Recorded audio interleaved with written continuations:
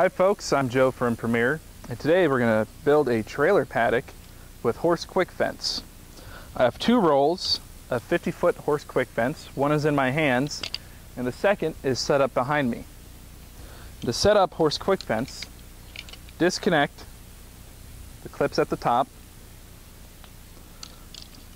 untie the strings that hold the bundle together.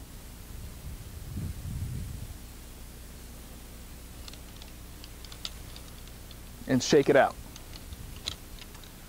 Next, go to your end post and remove one of the end posts from the netting.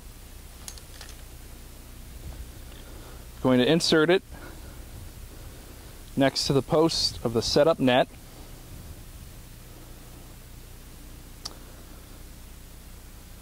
Tie the two posts together with your basic shoestring knot.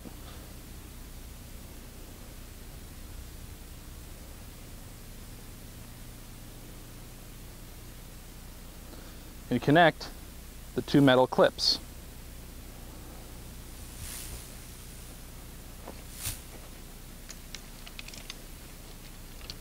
Start walking out your net,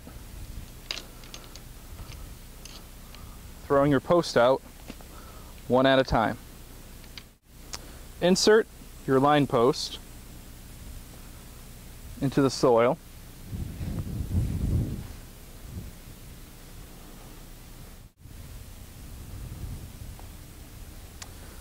I'm going to tie my end post to the trailer.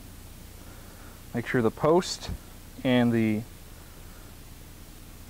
strands are not touching the trailer. It is metal. We are now going to electrify our Horse QuikFence with a 12B Energizer. There is an on-off switch at the bottom of the Energizer, as well as a fast speed or normal speed switch. Insert the Energizer into the soil.